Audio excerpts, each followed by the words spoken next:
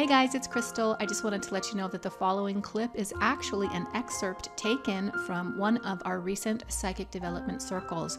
If you are interested in joining a cool group of spiritual seekers who love practicing and developing their psychic abilities, then check us out at the link below. Now, onto the video.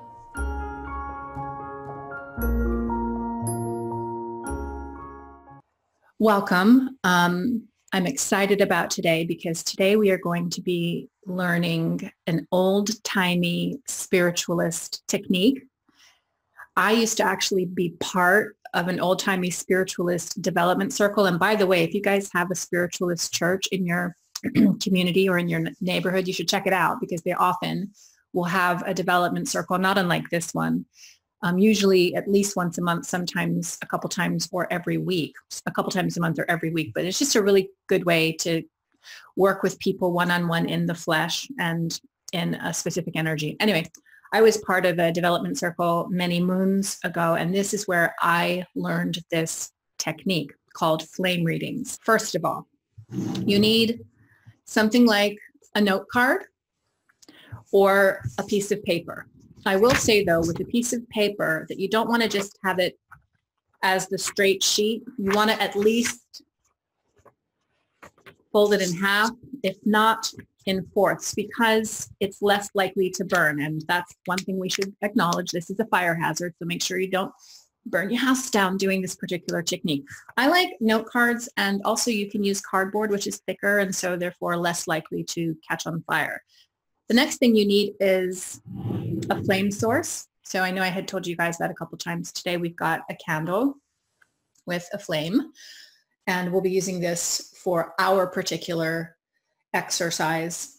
And after that, what you need is an intention, essentially a question, something that you'd like to ask Spirit and receive an answer around or some illumination around. I would say, especially when you're beginning, that you want to keep it a bit general. Like, what would you have to say to me, Spirit, or are my emissaries around, or is there a message that you'd like me to know? Just keep it general and then do the technique. Now, the technique requires that you take your note card or whatever it is that you're going to use, and you pass it through the flame of the candle. Now, some people teach to just do it 3 times, passing it through 3 times right through the center of the candle. I do it a little differently. I just allow myself to intuitively pass it through the flame as many times as I like, kind of almost like automatic writing. If you do that, you kind of just let your hand flow. You allow Spirit to kind of tell you how many times to pass it through the flame, and whether you want to do it a straight line or you want to do it a circle or you want to do it a spiral or however you want to do it. Follow that flow so that you can get the best message possible. What ends up happening, I'm wondering if that one's better than this one. This one has a bit of a taller flame. So what we do is we pass the card just around the flame. I'm just going to let my intuition guide me. What happens is the flame leaves a carbon imprint on the card. I'll show it to you. I don't have an intention right now. I'm really just doing this to show you how it works. When you're done, you're left with somewhat of an imprint. I just did it kind of lightly. This is a carbon imprint. Make sure not to touch it, because then your fingerprint starts to leave an imprint as well, and you can start distorting the actual image of it. But what happens at this point, once you have your imprint, and this is kind of faint, it's usually a bit darker. In fact, I'm going to be showing you this one in a little bit, and you're going to freak out. I promise you. What happens with this is you want to then begin to scry. I don't know how many of you know what scrying is, but essentially it just requires you to be in a very contemplative state or a state of meditation or receptivity and look at the imagery. Now, scrying traditionally involves things like staring into a crystal ball or staring into a bowl of water, kind of fixing your eyes in a certain way, sometimes blurring them just a little bit, and then seeing what messages and symbology emerges. And if you would, just make sure you're muted, everybody, when you come in. And so you kind of stare at the image, or you stare at the crystal ball and you see what emerges. And it's the same kind of concept with flame readings. You stare at the images until something emerges that makes sense for you. Now, before we do this together as a group, I want to show you, because I was playing around with it because this is a fun technique. I want to show you some of the things that came through. I'll let you know what the questions were that I asked, and then I'll show you what came through, and then we'll actually see what the message is. And I think it's going to be pretty interesting. Let me share my screen really quick. This was a flame reading that I did a little while ago. And my intention was just to connect with my mother. I actually had a really cool spiritual experience this week that I am still processing, but a part of that experience did involve my mother. And so I just wanted to see if there was a message that my mother had for me. Now, at first blush, you'd say this just looks like a bunch of smudges. It makes no sense. And so what we want to do is look a bit deeper. And again, it really helps to be in that slightly altered meditative state. And as I was altered, I began to see things emerge. And can you see my cursor right here, everybody? You could not? Okay, cool. What I started to see was this first. It looked to me like a dog. Kind of see his snout here, what looks like the ridge of his brow, maybe an ear. And then I noticed what looked like the dog's neck. So the dog is sitting down. And this looked like a collar to me, and also like a leash. And then I noticed this figure here, and it began to emerge like a woman. It looked like a woman whose face was facing the dog, almost nose to nose, if you will, with dark hair and arms stretched out, touching the dog. How many of you can kind of see what I'm talking about there? Yeah.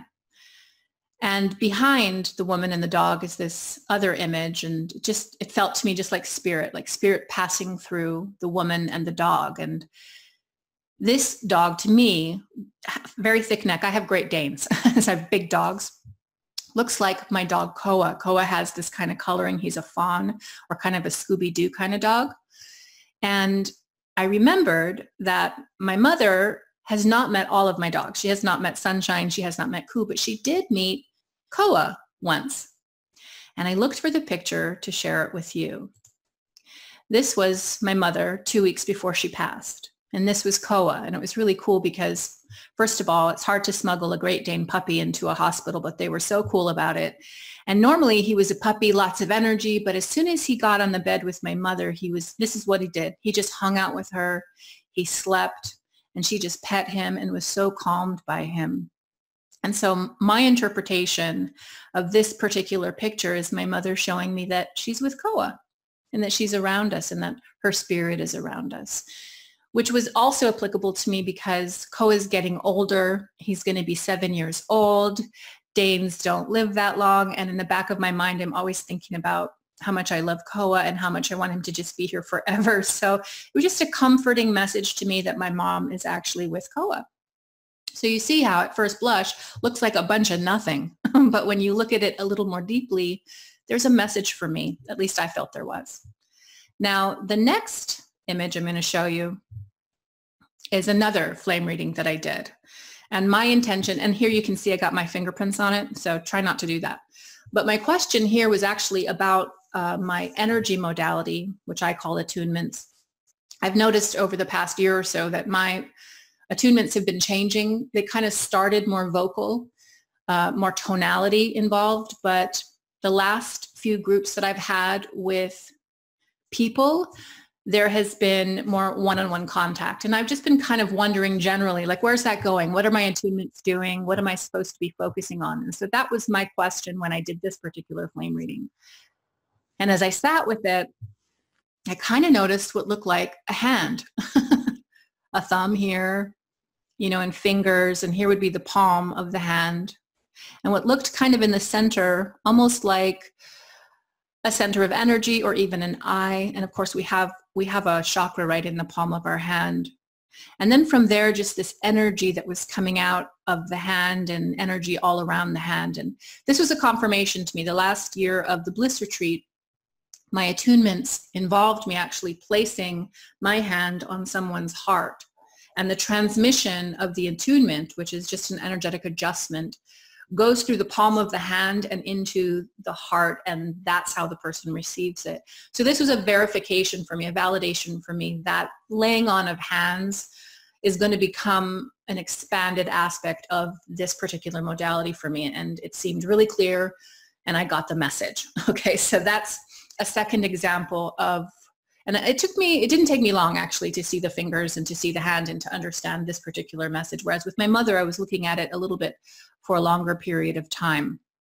Now let me stop sharing. What I'm going to do now is show you one that I just did this morning.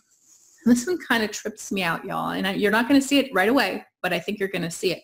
My question here was a question that Paramahansa Yogananda often asked in meditation, and he simply asked, reveal thyself to me, God, reveal thyself to me. Just show me yourself. I want to connect with you. And so my question was similar, just reveal thyself to me. And this is what came through. Now, again, looks like a bunch of scribbles, but I'm going to start pointing something out to you. What looks to me like a forehead right there. Below that, a nose. Atop that, dark hair. And if you look at it, it kind of looks like me, doesn't it? Look at my nose, guys. It kind of looks like my forehead and my nose. And it's hard to tell, but right at the top of the forehead, there is light coming out of my forehead. And then there's all these energetic circles coming out from my crown or my forehead. And this kind of looked like my arm lifted up. It's almost like I'm lying down on a bed or something like that. But can you see my face? Does that not look like me? Anyway, it did to me. And so, of course, my philosophy is God is within. So when I say reveal thyself to me, it's also reveal the God in me, or reveal the divinity in me. And so what came through, and I wish you could see it up close, was what literally looked like a snapshot of me and the energy that's around me. That's how powerful flame readings can be. So outside of the circle, obviously practice and have some fun with it. But here in the circle, what I want to do is do it with you. And after we do it together, I'm going to ask for a couple of volunteers. If you brought your candle and your cards, I hope some of you did, to show us what they got, show us what you're working with, and show us what the interpretation seems to be to you, and allow us to have a look at it as well and intuitively see what's coming through for you. So the question or the intention that I thought we would start with for our exercise is just to see what our spirit guides, our emissaries, would have for us. Is there anything that they have for us? Is there anything that they'd like to say to us? Would they like to reveal themselves to us, or perhaps give us some kind of a symbol? Just a message from our spirit guides. So if you do have your items, go ahead and get your card or your paper, get your candle.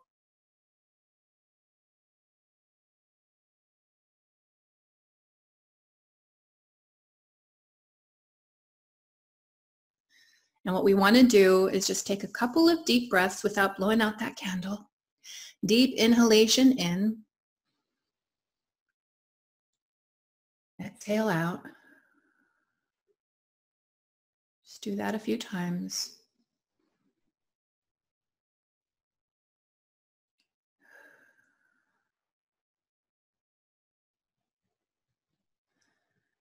And as you continue to breathe deeply, I'm just going to say a prayer for this intention. Spirit, we come before you now with gratitude. Thank you so much for this circle and the energy that is present here. Thank you for all of these ways that we are able to connect with you and understand you more, and also to understand ourselves more as well. What we'd like to ask now is for our divine emissaries, those being our angels, our spirit guides, our ancestors, members of our soul group, our friends in spirit, to step forward and give us a message as we use this old spiritualist technique of flame readings. We don't need the message to be anything. We don't have any expectations, but we're just open to hearing and receiving whatever it is that you have for us. And with gratitude, we say thank you in advance for these messages. And so it is. Amen. All right, staying in that deep, relaxed state, we're going to start to pass our card over the flame. I will say the closer to the wick you go, the darker the carbon imprint. The higher up you go, the lighter it is. And sometimes you want to get a mix right in the middle of that. So there's a lot of different shading going on. I'm going to drop my camera, if you don't mind, so that you can see my candle and my card.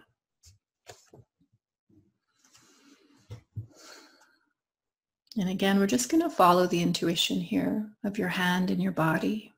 Let's begin to pass our cards through the flame.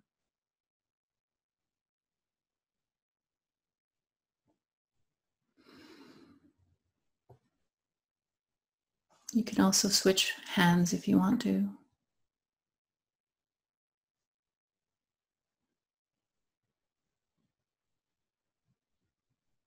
As long as you want, without setting yourself on fire, of course.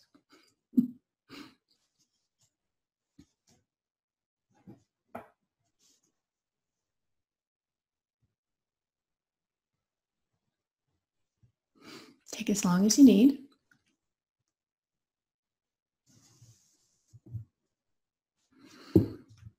And then when you have your flame reading, your imprint, let's go ahead and take some time to just look at it.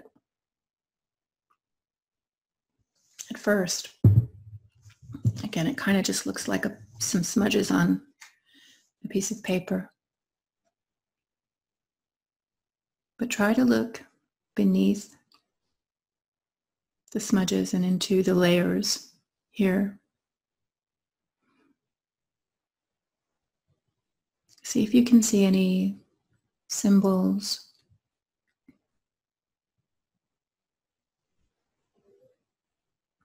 any faces.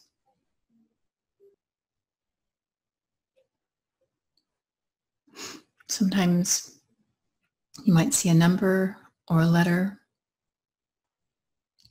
So I'll go ahead and show you what I got.